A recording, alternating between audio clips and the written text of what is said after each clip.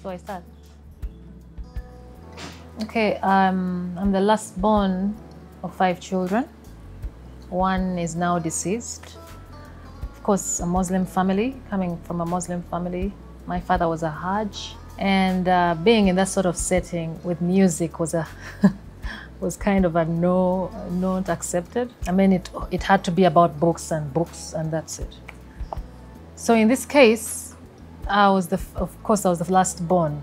I looked up to my elders. They loved music a lot. I mean, they were good at what they did. So I thought, I mean, let them do the music. I'll just look on. Maybe I'll go and work in a bank or something of that sort. But as I grew, things started to change. At one point, I got bored with life and I wanted to do something different with life.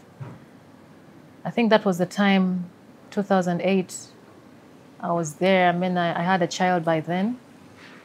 I mean, of the 5 children, I was the last born, but then the first person to have a child. I think I was a bit adventurous, but I think there's something that was kind of, it was kind of driving me to another path. I didn't know that music was going to kind of let itself out, and I didn't know that I was going to be on a platform. I didn't know I was going to be part of Tusker Project Fame, because that was like my breakthrough time. I was so used to singing and I mean, under closed doors, my family as the audience. I didn't have I was so afraid of being in the crowd. So when Tusker Project Fame came, I kind of thought, I mean, why not? I mean, this is the time. I'm so bored. I have a 1-year-old by then. So I felt it was time I did something with my life, something different, not the usual, going to work and going to school. Of course, I was still pursuing school, but then music made way, because nobody in my family was doing music like I thought they would. So I started doing music, and Mom was always supportive, God rest her soul. She was always supportive, like, go for it, it's okay, we'll be behind you, whatever hurdles you face, we'll be there. My mother was my biggest cheerleader. We lost her this year, May 25th, yeah. It was the most difficult time, because she was a strong foundation in our family, because we had lost our father years and years ago, but she stayed firm, and she was kind of taking 2 roles at the same time, being a father at the same time, a mother, and then a friend. That's going to get me teary.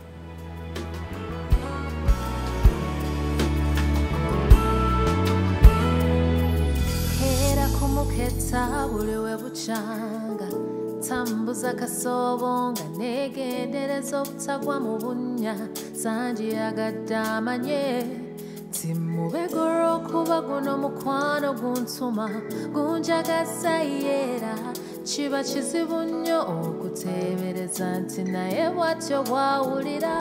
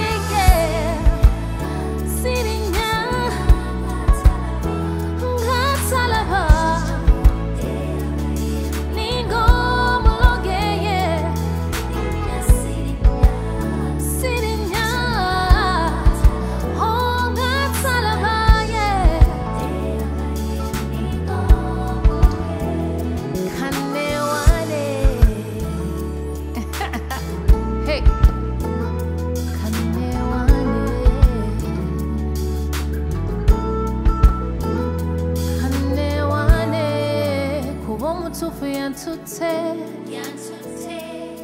kambe nono kuba balala bonanze sije ze kamwewe omutima omoyo n'omubiri kansule tende kanfumbe kanywere makazi ewuyo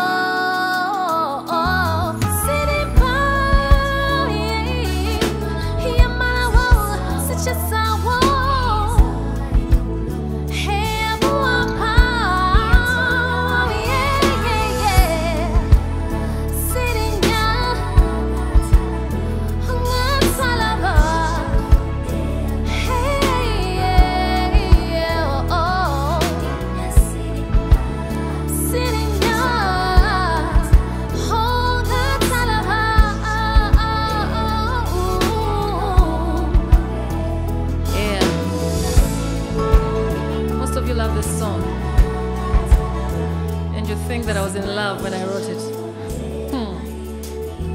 I was busy nursing a heartbreak in this cold apartment. I wanted to feel warm, so I penned down Ninga Omuloge. Yeah.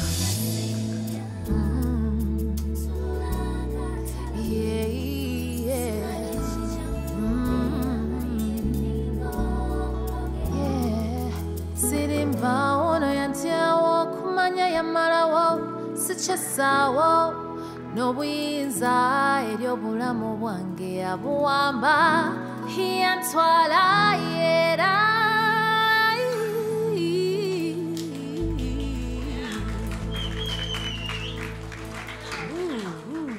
It's getting hot in here. You know, I usually work with beats. When it comes to music, I really want to, I look around for beats. I want sounds. I play around with sounds. So when I had this beat, I was like, I think we should have a different language onto this. So the person that was managing me during that time is half Zambian, half Zimbabwean. And he told me he could call a friend up and how about we sing Zulu? And I was like, why not? And then while he was calling the friend up, I was busy writing, asking him, so how about if I sing, what does Soka Lami mean? And he was giving me all these ideas. And before you know it, we got in touch with Speedy and courtesy of the manager I had then, who was from Southern Africa.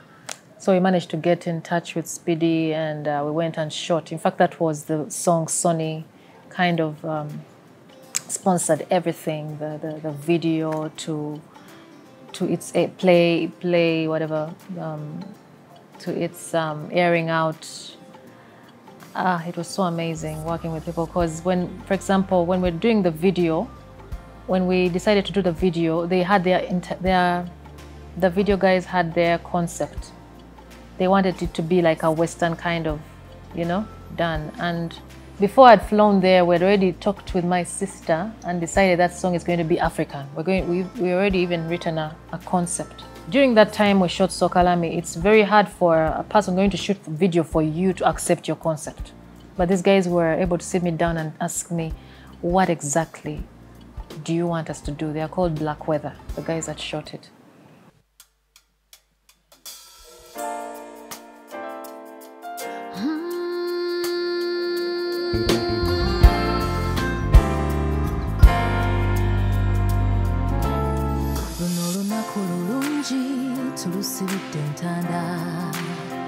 Tuli bafembi sibya simbi yene ntandikwayo omukwano omuggya labayo bigambo bugamba ina wakoma naye ekimatiza bye bikolwa kabiwa obujulizi. Yeah, strengthen the bond we share together, you and I. Soar the skies up our love forever, so don't know these feelings I have for you. Strong, so sweet, passionate, pure, don't think twice, they were meant for you. Soka Lami, wami, masitandane, masiye ude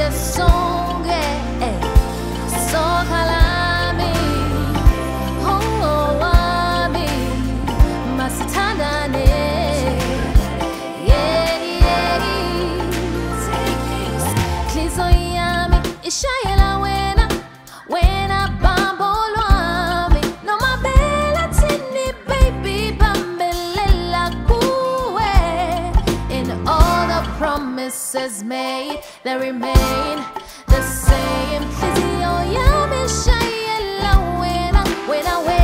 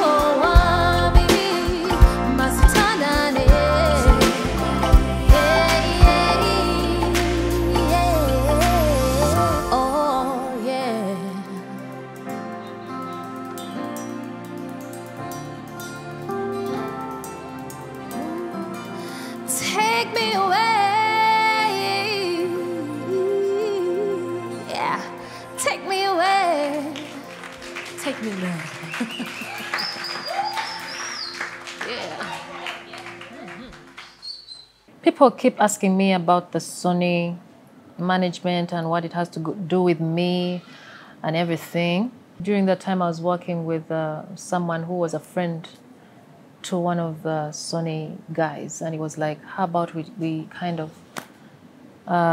get into this and see where it takes us. But then he also advised me not to sign that other document where they take you on. So it was more publishing and distribution.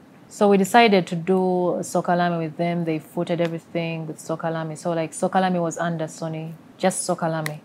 The rest, we were helping each other. For example, if I could, at one point I was partnering with them.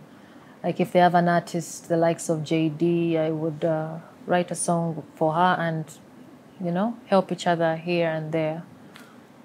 So as time went on, I realized that I think it's better we were partners in this than having to take that huge, you know. But the good thing is that I wasn't signed fully with Sony. I decided to just stay on the distribution and publishing kind of part with just one song, Soka Lami. And Soka Lami did well because it was distributed all over Africa. Alib'Omu is more a godly song because no one can love you to that perfection. You know, it's only God that can love that way. For example, when the bridge comes, I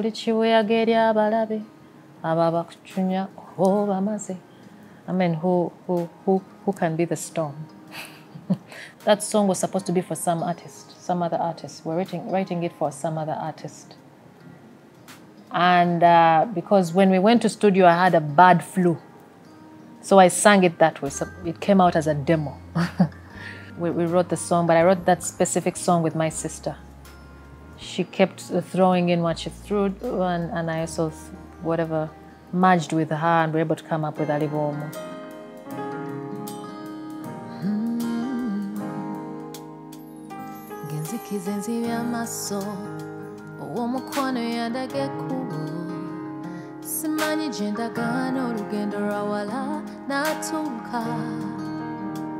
Buli bwobulo bange arasiso muwere sula tutte okutusa rolite meme no jikakanye ntawanya obaliberanye birowoozo bimumanyi lwenzi mulabako emitima gireca yananazako bwomu nga yenze bulamu bwe gyali kimanya Alib'Omu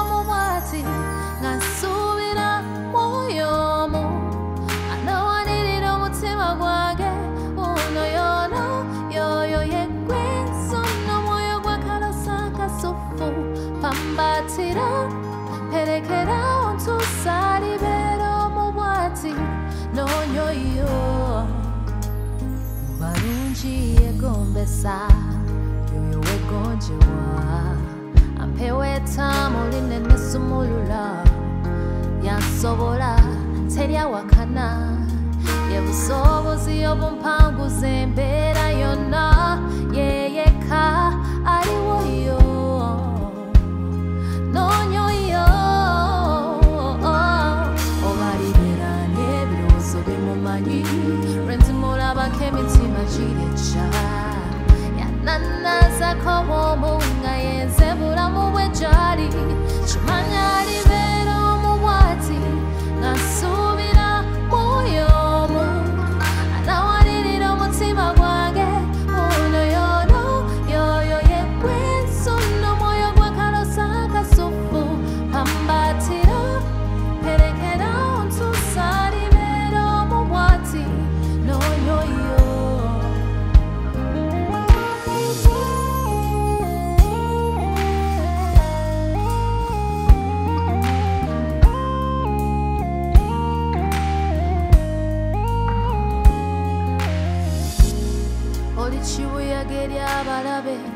ababanchunya oba maze zitowererwa ebinumba naye rose bampewuse mukwano gugumidde ogw'ababiri sikusangibwa bole wamu omutonzi yabakonyemu ngakkiriza kubeere omwolubeerera.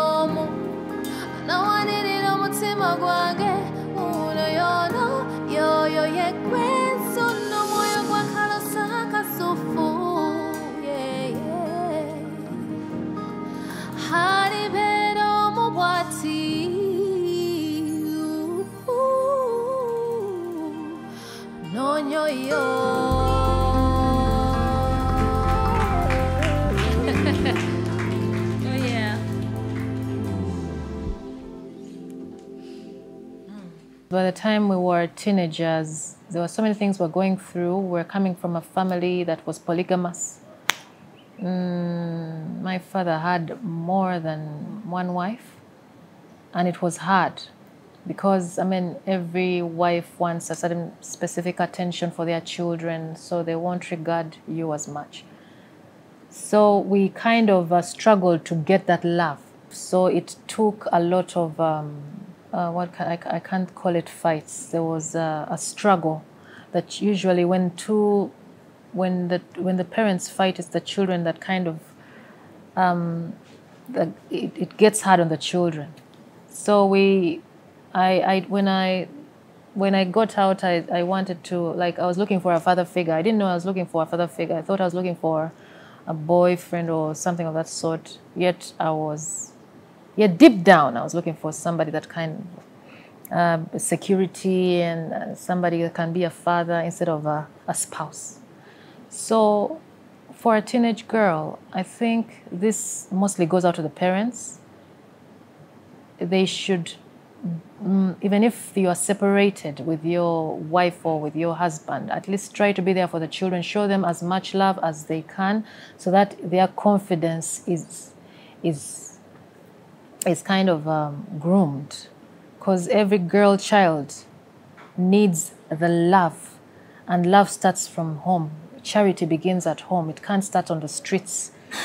I've met so many girls during my journey in the music industry, female artists, fellow female artists who have gone through the same thing, especially in so-called Muslim families. Not that Islam is a bad religion. No, it's not. It's the people that kind of are supposed to follow along with it and kind of get entangled with the material things and kind of this, what they call it, misunderstand the religion itself. It's not that every Muslim man should have 4 or 3 or 10 women. No. Can you love 2 women? Can you kind of balance the 2? Is it possible to balance love between 2 women? I mean, you find yourself loving one more than the other. So if you can't do that, if you can't love them, if you can't love both women equally, deep down in your heart, you'd rather stay with one. It is written in the Quran, but I don't know what happened along the way when we're reading the Quran or the holy books, that things became entangled and families started to separate. So it's about loving one woman and being one with one, because you can't be one with 4 or 2. It's difficult. You'll actually love one more than the other, and it will bring a clash. Children will struggle. You find kids on the streets. You find others harassed, others looking for love elsewhere in men. So this goes out to the parents most especially. Let's read the book much more closely and try to align things so we don't kind of fall astray, yeah, with false doctrines, yeah.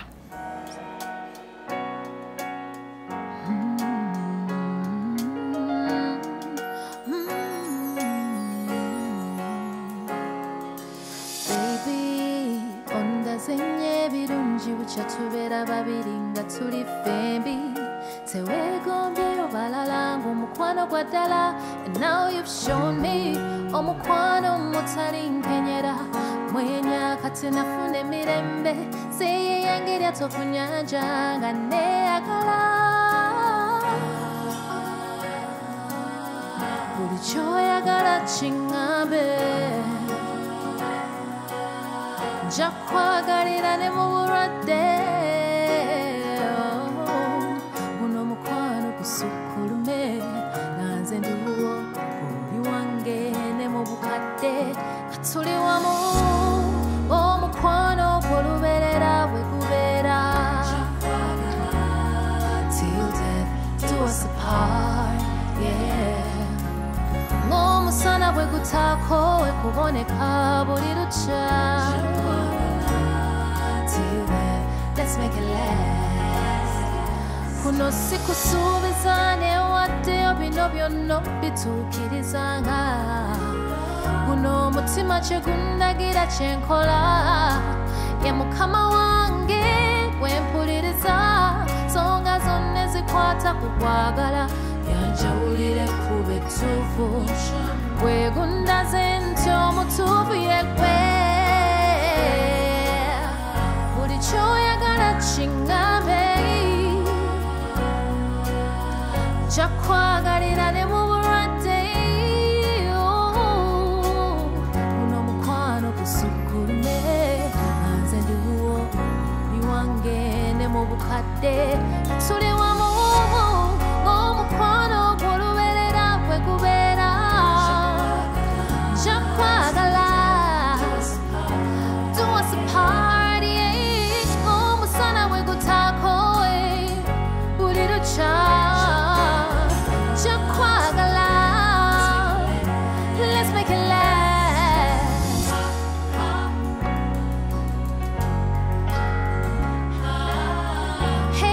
yeah.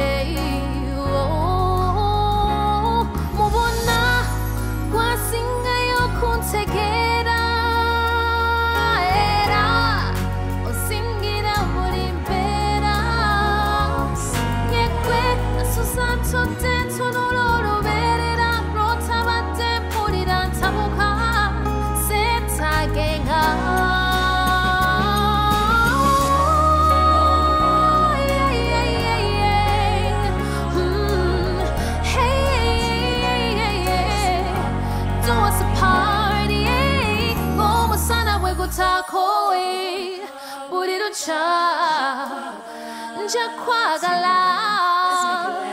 Let's make it last. Go mukwano.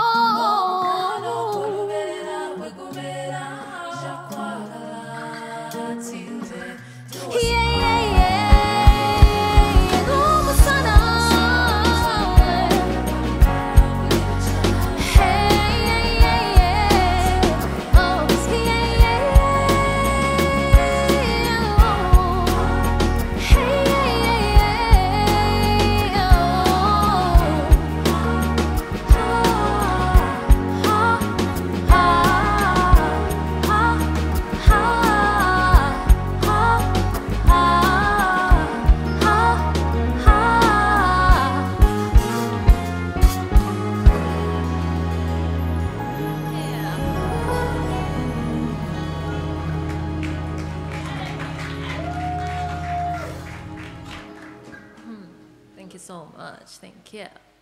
I've gone through a lot of trials in this music industry, but then the major trials that I went through were breaking out of the music industry, a female. One thing that usually was very helpful was the fact that I could write my own music, because I met so many people who wanted to take advantage. And like if they found you desperate, they would kind of sway you into a ditch or something of that sort. I've had people being on the negative, people saying that underrated and all those kinds of things. Of course, it takes me back to how I started my music. It wasn't for, during that time, it wasn't for anyone. It was for myself to feel good. And in fact, it's that passion that keeps driving me to do music even today. Otherwise, I would have given up, because there's been so much criticism. People have said so much. But then, who writes a song and it still hits the same way it did like in 10 years? So those are kudos on me. To the haters, I mean, you're supposed to exist because you also help us in one way or another to become stronger. I'm not the same person I was before. I can stand my ground and speak my mind and be independent and know what I want. This is how I want it, things of that sort. So trials are here to shape us, mold us into better human beings.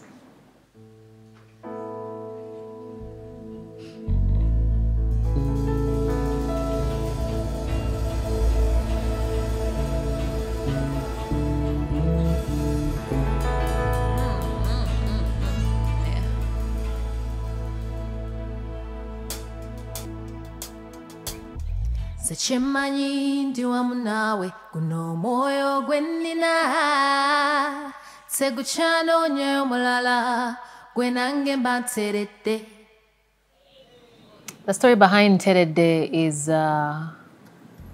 another mellow one, because I remember Michael Fingers, by that time, it was 2010, and he was like, I have a couple of beats. The fact that you know how to write, why don't you choose one of the beats for this song? He played the beat, and it was like kind of a happy-go kind of song, and I was like, and he said, you know, that's what we're going to record tomorrow. So I was so excited. The next morning, when we recorded just the chorus, everyone was like, this is the song, and people couldn't leave the studio. That's how it found itself. The other story I told you about, how it took itself out of studio, and so far it has gotten itself, it has flown to Nigeria without the artist, flown to so many countries, made remixes. Yeah, yet the artist is here. Sechimanyi ndi wamu nawe guno moyo gwenina seguchano nyo mulala gwenange mba Nteredde.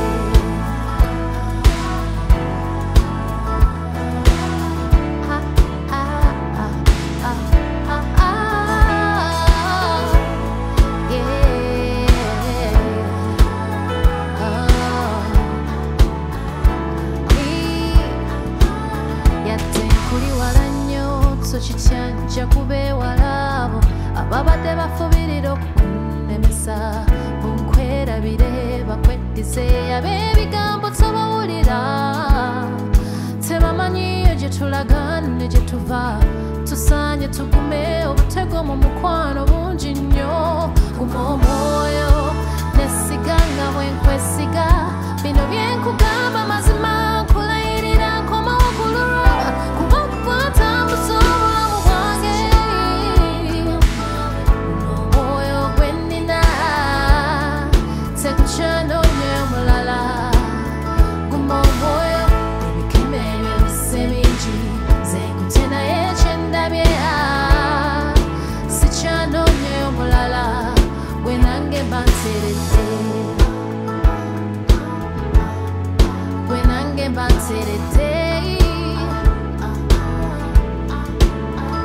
eno gyendi nange byakusika miguwa kuwatanya emirimu gitambule nga naye nnemesebwa oluusi olw'omukwano gutandi kumpi banneebuuza alinaanya mukuma kati aliwaanya muwulira nenneewaayo kuguma olw'obwesigwa bwenkusaamu guma omwoyo nga bwenkwesiga bino byenkugamba mazima nkulayirira nkomawo kululwa kuba nkukwatambuza obulamu bwange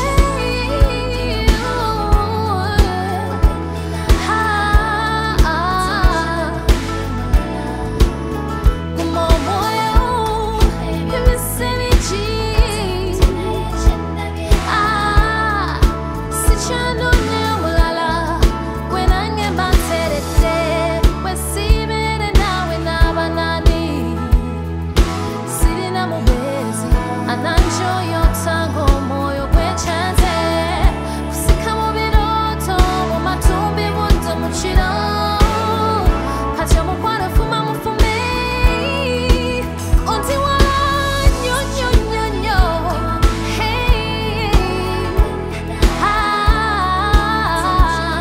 omulala guma omwoyo bisse bingi ekyendabye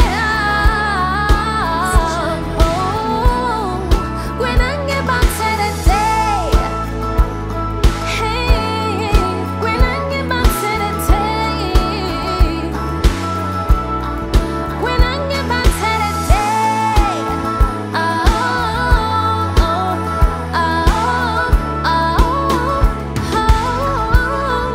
gwe nange mba nteredde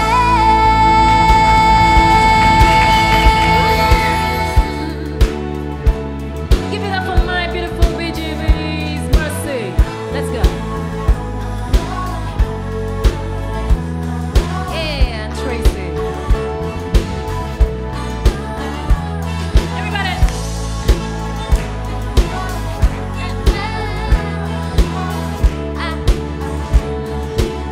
Give it up for the bass. Robin on the bass. Hey. Oh. Hey. Hey. Robin.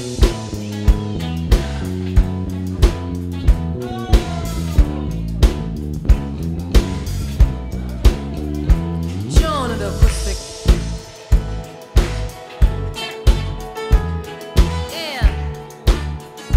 Let me see those hands coming in. Give them a rub, yeah. Yeah. John, everybody. Hey. The one and only Joewi on the keys.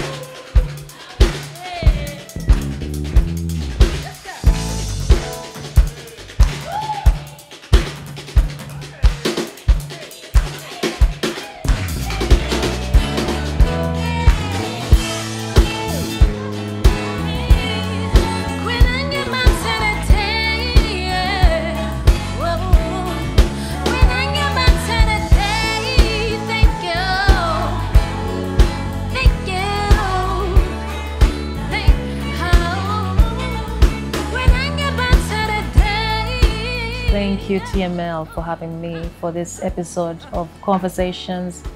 And once again, thank you, Swangz Avenue Production, for making me feel so at home during this episode. Thank you. Thank you.